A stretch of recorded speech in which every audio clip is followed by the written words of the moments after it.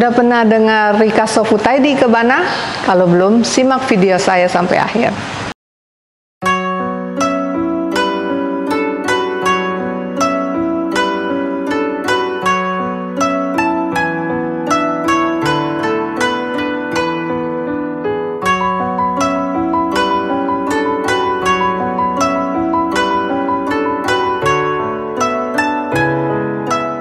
Kembali lagi di IkebanaLusy.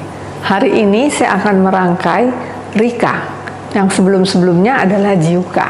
Apa itu Rikka? Rikka itu rangkaian Ikenobo yang sangat dibanggakan oleh member Ikenobo. Untuk bisa mencapai belajar merangkai Rikka itu perlu waktu yang cukup lama, karena Rikka itu cukup sulit. Untuk belajar Rikka di video itu rasanya agak tidak mungkin. Tetapi saya akan memperkenalkan Rikka Shofutai. Saya akan demo di sini. Rikka yang saya buat di sini itu sudah saya bikin sebelumnya, yang akan saya rakit kembali sehingga di video ini tidak terlalu panjang. Aturan-aturan di Rikka Shofutai itu banyak sekali. Nanti saya sambil merangkai saya akan jabarkan sedikit-sedikit. Nah, seperti biasa saya perkenalkan dulu bahan-bahan yang kita akan pakai. Bahannya itu ini adalah krisantemum yang saya akan pakai untuk scene-nya.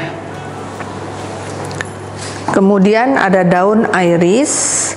Daun iris ini akan saya pakai di sue, nagasi, dan mikoshi. Kemudian ada alpina yang akan saya pakai sebagai sosin. Kemudian untuk bagian do-nya itu saya pakai asparagus densiflora. Lalu saya akan pakai daun aglonema ini sebagai usirogakoe-nya, daun ruskus sebagai mayokinya, bunga statis sebagai iodome, hypericumnya sebagai indome. Nah, kita akan memulai merangkainya. Bagian tangkai utama dari Rikka Shofutai itu kita sebut shin.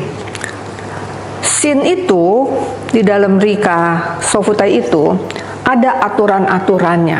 Dia ada tekukannya nih. Tekukannya ini yang sudah saya kasih kawat ini namanya D. D dari shin ini kurang lebih 1 jengkal tangan ya. Dia ditaruh di kensan begini, di 3/4 kensannya. Dia sudah ditekuk di sini. Mataharinya di sini, ini namanya Rikka Shofutai Gyakugatte yang akan saya buat. Lalu setelah dapat scene-nya hari ini saya pakai dua tangkai krisantemum yang berfungsi sebagai scene-nya. Scene satunya lagi di belakangnya saya taruh. Nah, kemudian supaya dia lebih mantap di tempat akan saya ikat di bagian D-nya.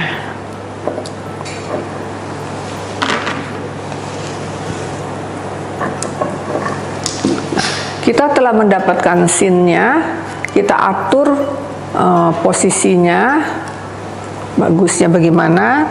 Kemudian kita ambil alpina ini sebagai sosinnya. Nah, sosinnya ini biasanya kita memakai bahan yang masih kuncup, ya, melambangkan yang akan datang. Nah, ini dia sin dan sosinnya. Kemudian setelah kita rangkai sosinnya, saya akan merangkai yang namanya uke. Nah, uke-nya ini juga ada tekukan D-nya, ya. Tekukan-tekukannya ini ada aturannya, harus seberapa dan ditancapnya di kensan ini, si uke ini harus menghadap kemana, itu semua ada aturannya. Nah, ini uke-nya. Setelah uke-nya, saya akan menancap sue-nya. Sue-nya ini saya pakai daun iris. Daun irisnya ini Di bagian sue tekukannya sama dengan sin-nya, D-nya sama dengan sin-nya. Saya pakai 2 tangkai di sini sue-nya. Nah, ya, supaya dia lebih mantap di tempat, akan saya ikat juga. Supaya rangkaian kita jadi rapi. Tapi tentu kita sudah make sure dia letaknya sudah betul, sudah sesuai dengan kemauan kita. Ya, suenya saya pakai 2 tangkai. Nah, ini sudah dapat suenya. Setelah itu saya akan memakai ini daun iris lagi sebagai nagasinya, namanya nagasi. Susunan tancapnya juga ada aturannya ya. Nagasinya di sini saya pakai 2 juga. Satu agak ke depan, satu agak ke belakang. Nah, ini juga supaya mantap, saya ikat juga. Jadi rangkaian Rikka ini kalau dibuat dari awal itu akan makan waktu yang lumayan panjang, karena satu-satu tangkainya ini harus kita kasih kawat, kita ikat untuk membentuk D-nya. Ya. Setelah dapat nagasinya, saya akan pakai ini krisan juga untuk hikainya, ya, hikainya di sini. Nah, sudah dapat nih, ya. Jadi ada sin, sue, sosin, uke, nagasi, dan hikai. Kemudian saya akan tancap lagi yang namanya do. Saya pakai asparagus densiflorus ini yang tentunya sudah dikasih kawat dulu. Dan ada tekukannya ini, D-nya ini. Tinggi do-nya ini juga ada aturan-aturannya, harus seberapanya. Menghadapnya kemana, yang panjang di mana, yang pendek di mana, itu semua ada aturan-aturannya. Jadi memang rangkaian Rikka ini enggak seperti jiuka ya. Dia ada aturan bakunya. Nah, kita harus pelajari. Nah, ini sudah jadi bagian do-nya nih. Tuh, ya. Do-nya di sini itu sebagai badannya, ya. Karena di sini semua udah mengarah ke kiri ke kanan, lalu dia di tengah sebagai fundamental, dia ada di tengah. Lalu setelah do-nya itu saya akan pakai namanya ini maioki. Maioki-nya ini juga dikasih kawat, juga ada tekukan D-nya. Tingginya ini juga ada aturannya. Maioki ini kita tancapnya di depan do. Nah, maioki-nya ini ada 3 tangkai juga. Ada yang lebih panjang, ada yang lebih pendek. Ya, kita taruh di depannya do ini. Di sini saya pakai 3 tangkai untuk maioki-nya. Maioki-nya ini harus 90 derajat ketekuk.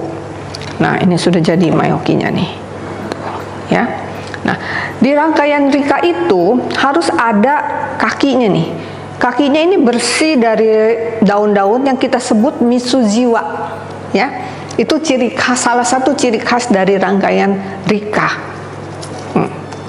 Nah, sudah kita dapat do, maioki, lalu saya akan kasih ini namanya mikoshi. Dulu di Jepang, rangkaian Rikka itu diumpamakan pemandangan alam. Jadi di sana mengimajinasikan ini ada gunung yang tinggi, ada gunung yang rendah, kemudian ada perkotaan, ada aliran sungai dan sebagainya. Itu dulu waktu mula-mula mereka membuat Rikka. Lalu ini juga saya akan memakainya di belakang, ini namanya ushiro gakoe. Dia itu untuk mengimbangi di bagian belakang. Karena si maioki itu ke depan, maka ada lagi bahan yang ke belakang. Lalu ini ada namanya ashirai, itu yodome dan indome. Yodome di sini sama juga, kita ada tekukannya. Tekukannya ini kita sebut D. Tekukan-tekukan ini semua udah saya kasih kawat dan di floral tip, ya. Dia posisinya ada di bagian sini. Dia sedikit dia kadang-kadang kita sebut juga sebagai tomeknya, pengakhirannya. Iya, kayaknya sudah selesai rangkaian rika saya, ya. Jadi ini rangkaian rika saya nih. Saya akan putar, memperlihatkan dari segala arah, ya. Dari depan, dari samping, ini dari belakangnya, ya, dari depan lagi. Rangkaian rika yang saya rangkai hari ini adalah basic rika. Basic rika. Nanti dari basic rika ini akan berkembang dengan macam-macam variasi, ya. Jadi di sini ada shin, rangkai utamanya banyak. Ada shin, soshin, sue, uke, nagashi, hikae, do, mayuki, usirogakoe, yodome, dan indome. Lalu kakinya ini kita sebut misujiwa. Nah, ini rangkaian kita sudah selesai. Rika Shofutai basicnya kita sudah selesai hari ini, ya. Untuk melihat step-stepnya bagaimana merangkai Rikka Shofutai itu ada di dalam buku saya. Buku saya ini, di sini saya sudah kasih foto-fotonya, step-step dari awal bagaimana kita merangkai Rikka Shofutai. Untuk bisa lebih jelas, bisa dilihat di buku saya. Nanti setelah ini kita bikin video tentang apa sih di dalam buku saya itu. Terima kasih. Sampai jumpa.